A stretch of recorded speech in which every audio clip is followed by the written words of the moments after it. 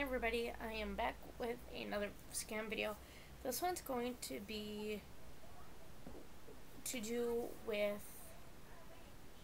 Hulu. It is a streaming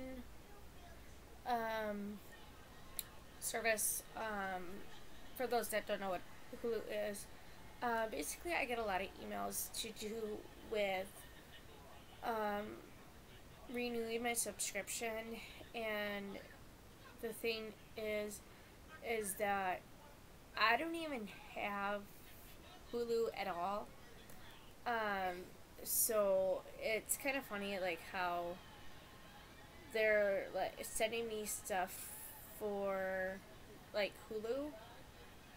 Um, so yeah, basically just keep an eye out for that kind of thing.